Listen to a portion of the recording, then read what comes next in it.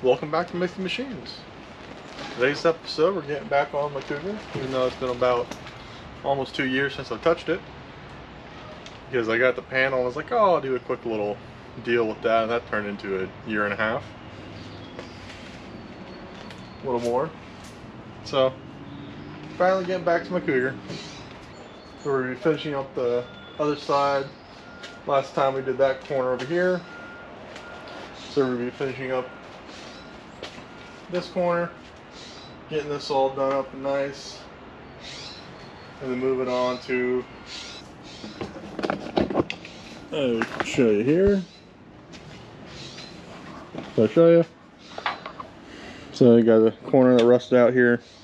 Typical deal on Cougars and Mustangs. The back corners here rust out. So we already repaired that side. As you can see, our spray paint's getting a little rusty again. Happens to sitting out in the weather for a year. And then I'm also going to take wire wheel to clean up all the way up here. You see I had to replace it all the way up to here on this side, because I see where you got a pinhole there. Make sure it's just going to be a pinhole and not a whole section I got to replace. So I got my wire wheel. I'm going to clean it all up again. Get it all fresh. And I got my teepee set up, but it's not raining today. It's got a little break. And I tried working on it the other day when it was raining, but had terrible wind at the same time, so that's why you can see it's a little broken over there and totally falling apart now. Other than that, let's get to it.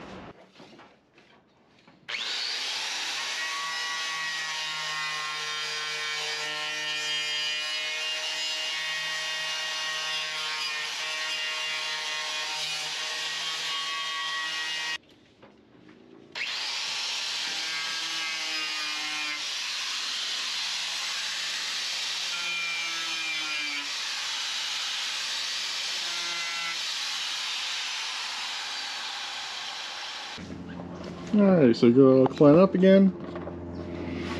So you see we got to replace this slight inner edge corner here.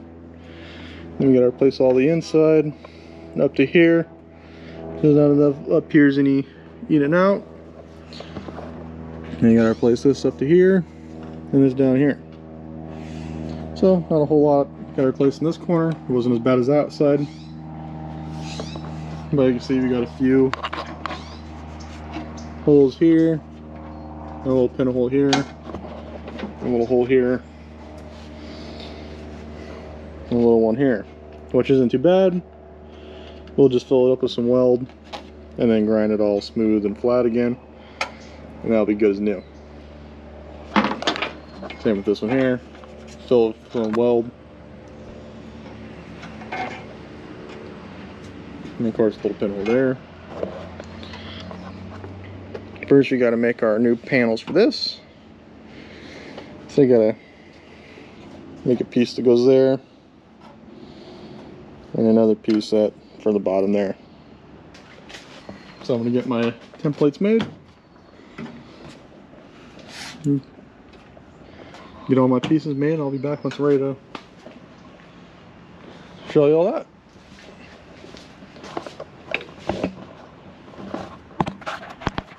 Alright, so we gotta cut all the bad now real quick.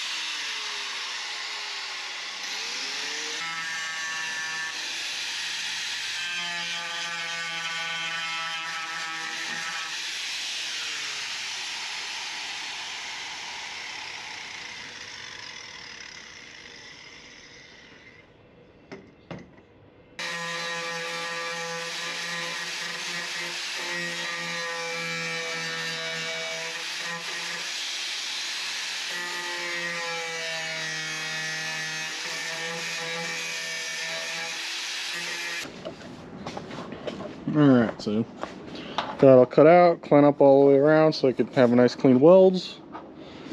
Do weld nice and cleanly.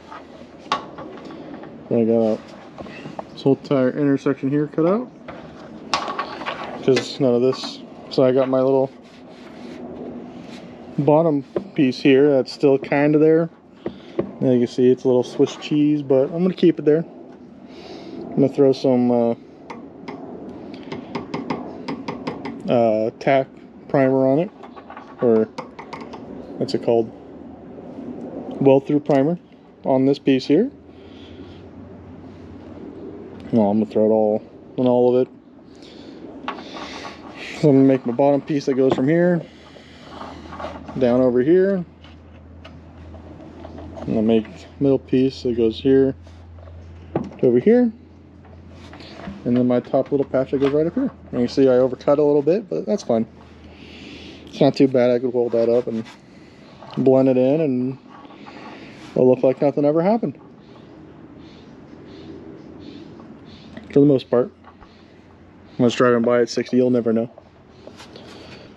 So I always like to make my hole before I make my patches, because once I have my hole size exactly what it is, I can then make my patch a little bit bigger, and I can slowly sand off the sides or grind or whatever you need to do to slowly trim a little bit off so they fit perfectly in. So, you know, I can make my patches first and then set them in, but if I made my hole a little bit bigger, or something's not exactly straight like my cut here, you know, that's,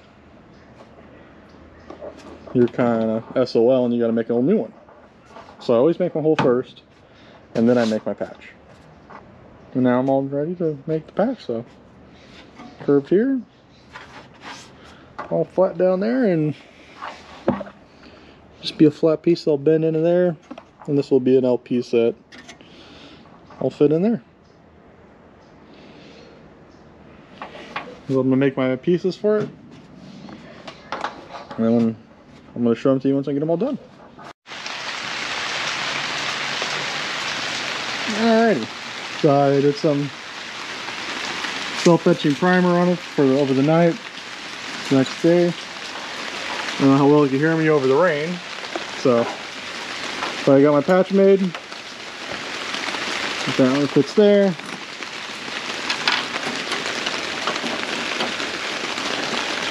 This one fits in the bottom there. This one here, that goes in there, but I have to bend this one a little more out once I'm actually tacking it in, so it actually gets to the shape I need it to be. Because right now trying to bend it while it's not in there is a little difficult. Oh, well, that's gone forever. Oh, yeah.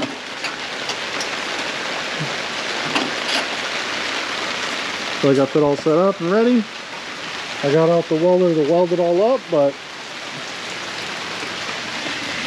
my display's not showing up on the welder. So, unfortunately, I can't use it right now because I don't know what it's set at. The last time it was used was my brother welded on his truck. Getting his bed all been put together. I don't know if he was doing some thicker stuff or not, but I could try, but this is real thin material. I don't want to blow through it. Now you can check out the rest of my tent. It's working out for the most part. It's gonna get some tape and tape up the edges, but other than the floor,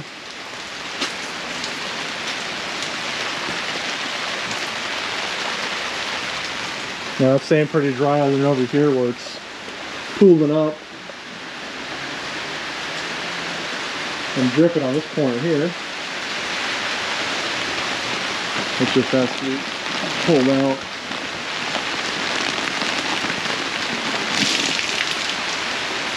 Drain out of there, pull across, so it's not pulling up like that anymore.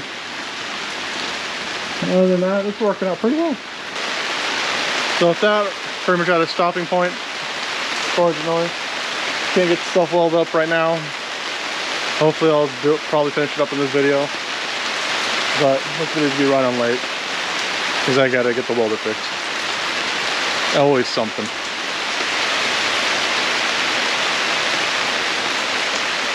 Other than that, see you in a bit. Alright, so a little intermediate break from do work on the Cougar here. My brother bought another Suburban here. Very nice, lovely Suburban. Yeah. Just brought it home my brother's trailer. Last weekend we cleaned out a spot to go bring it to the house, and now we got to give it a walk home using our forklift. So now we got to go walk it down a few solid streets, or a few doors down, and bring her home.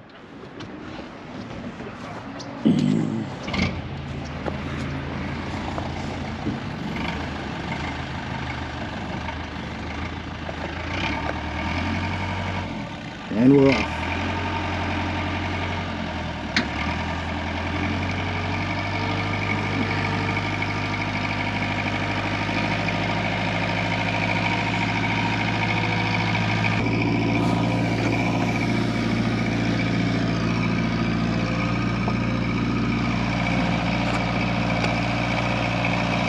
I still got that cool footage from when we cruised the John on my phone when we cruised the Cars and Coffee. Oh yeah? Or no, it was Olympus Car Show. Gotta figure out how to get that off my phone.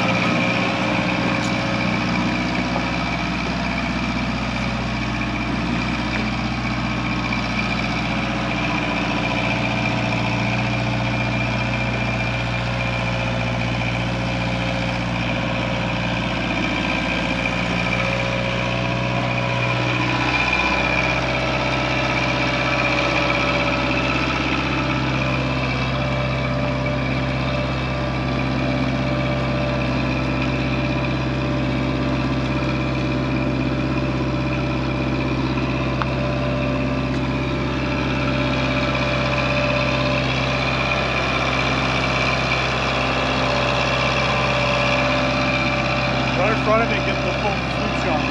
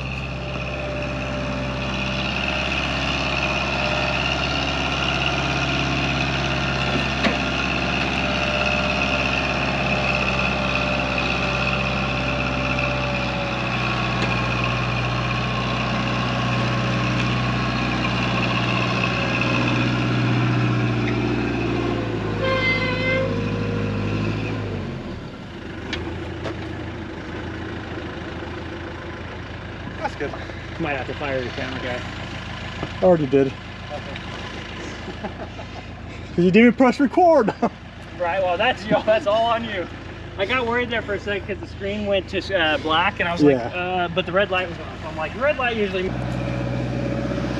Alrighty. See, and just like that, that's how you walk your Chevy home. Back to the Cougar.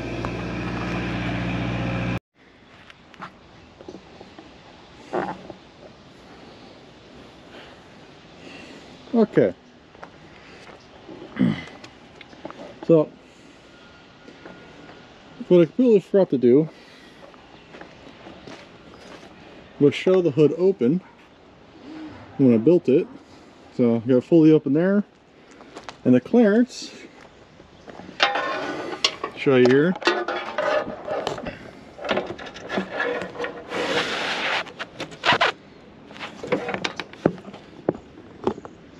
I'll show you there, the clearance is about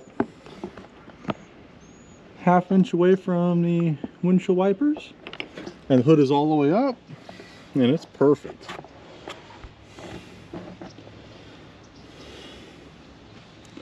So if you do at least a 5-inch rise, you should be good. Or 5.5-inch rise. You should just have a perfect amount of clearance there. But unfortunately, when I moved it to bring home the Suburban, another Suburban, I was stopped. I went vruma when I shouldn't have, because it hasn't really learned itself yet. It backfired and I got an ejecto gasket here. So I'm going to replace the gasket with the Ambroic sealant. Hopefully that holds up a lot better than the gasket material I keep blowing out. Like, this is an actual supercharger gasket here. But yeah. So with all that over, we can finally get back to the Cougar. As soon as I finish putting this back together, getting all sealed up and ready to go. So if it's not raining too bad, we're gonna go to Cars and Coffee. That kind of echoes in here now. We're gonna go out to Cars and Coffee with it. Oh yeah. So that's our little detour for now. Back to the Cougar. Alright, so we're back at the Cougar, but as you can see, my little Carvana teepee thing here is kind of dead. The wind blew it around enough to push it around and make the tarp part loose, and then it filled up with water and crushed it. So my Carvana's dead. It didn't work out too well. Showing you the damages of it all. I roam around it. They there bent all the pipes. That part came apart. Just folded it over. Alright, you see here it's full of water right there, and it just filled it up there and crushed my little cabana. So it died. So I'm gonna have to push it all back up, try to bend out the bars to where they're somewhat bent straight out again. And hopefully holds up a little bit longer for what I need for the rest of this winter. And with that, back to the work. Alrighty. Well, I'm straightening out some of the pipes a little bit. You see the thumb are still quite bent, but it'll do for what I need it to do for now. Some are never be the same. So, but not like it's storming or anything at the moment. Just needed to block the wind a little bit. Get my corner welded up and finish this video. So let's do that. Let's get the welder out and get this done. Alright. So I got my little pieces made out, got everything all set up and ready. Welder plugged in and everything. Everything's working. I'm going to start lining up my piece. I'm going to start tacking everything in. Well, that's pretty much all I gotta do, and this is a self-etching primer, so I can actually weld through the primer, so I don't have to clean it all off again. Before I do that, I'm actually going to paint the bottoms of all this with the self-etching primer to help it stay non-rusty. Almost forgot to do that.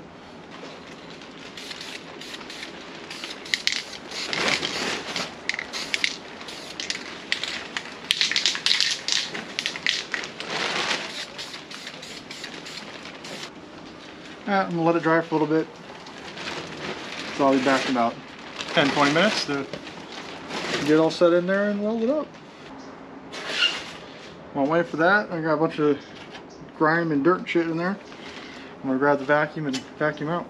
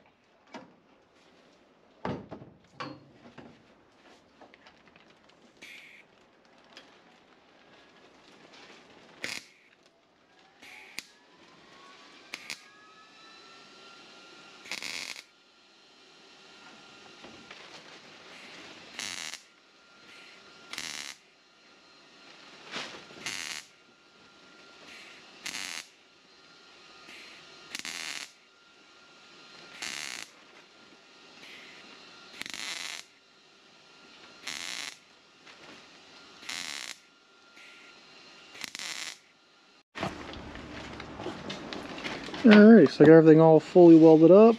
See there? This over here got a little goobered mess. The corner there. Same with this corner over here. It just started blowing itself out and wasn't very good metal to try and weld to. But got it filled up. So it's going to knock everything down. Use the grinder up. I missed a spot right there. So I'll do that. I got a little hole right there also, so patch those up real quick. And I'm gonna hit everything down with the grinder. Look for anything else I gotta do.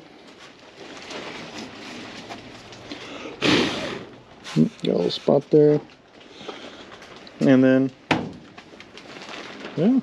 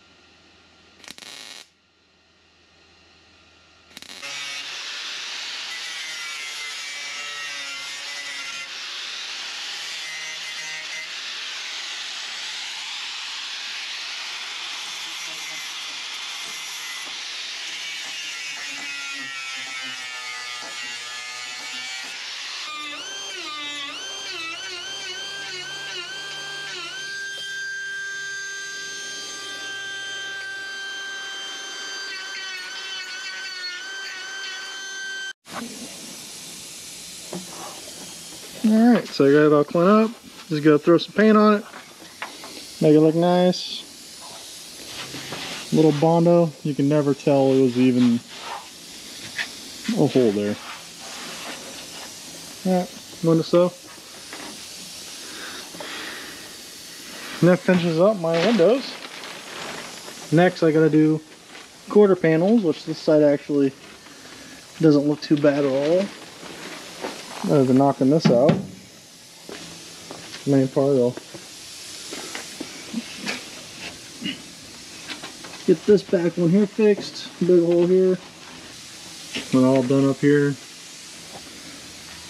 So get that one fixed. We'll get this all fixed up on this side. And all right here too.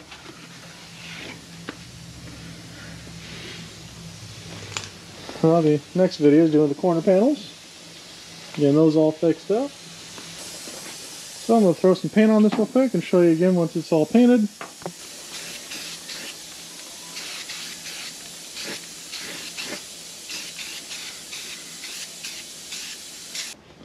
Alright, so got it all painted up.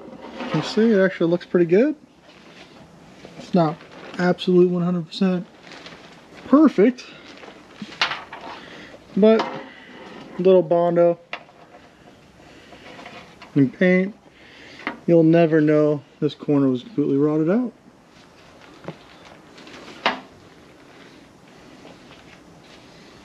Or the other corner.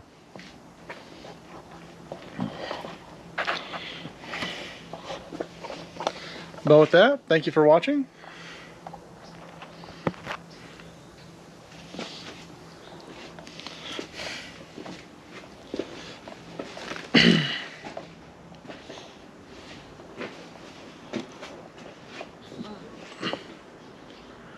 And with that, thank you for watching. I hope you enjoyed doing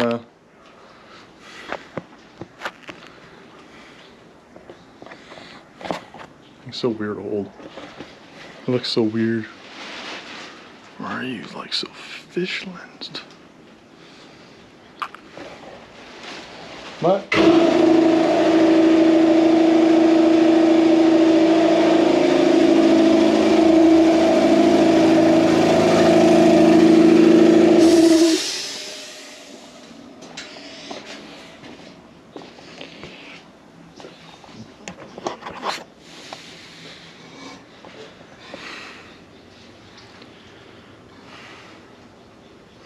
And with that, thank you for watching. I hope you enjoyed. As always, be so kind to like, comment, subscribe. Until the next one, thank you for watching.